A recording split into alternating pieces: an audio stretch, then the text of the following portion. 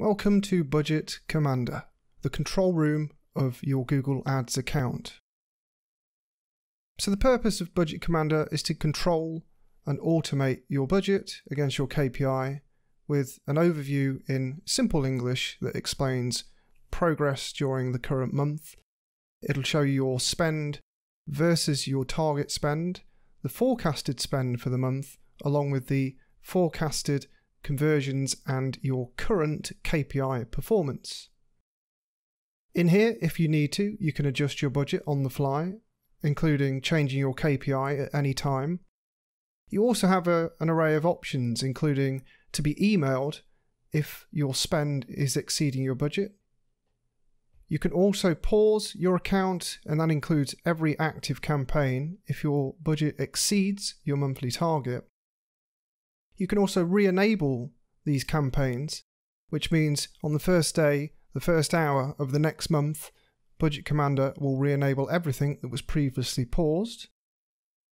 And then we have budget optimization options, including rollover, defender, and automation.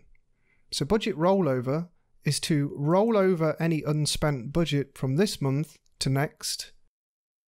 The budget defender is an hourly monitor that monitors your every spend and every penny going through the account to ensure that you never overspend. And it does this by understanding the trend and performance of the budget for any given day in the month. It isn't an arbitrary average. It understands, for example, on a Tuesday, what you should be spending on a Tuesday to hit your targets. And if you're going to overrun your budget, it will pause at any point to save you any blushes. It's a safeguard, it's a defense mechanism against overspend and mistakes. And then finally, we have budget automation, which is to give full control over your bids and budget management to Ad Evolver.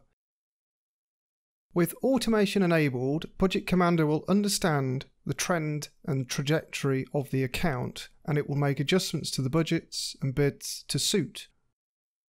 In doing so, BudgetCommander will aim to hit your target budget, but also bring the account in at the target KPI.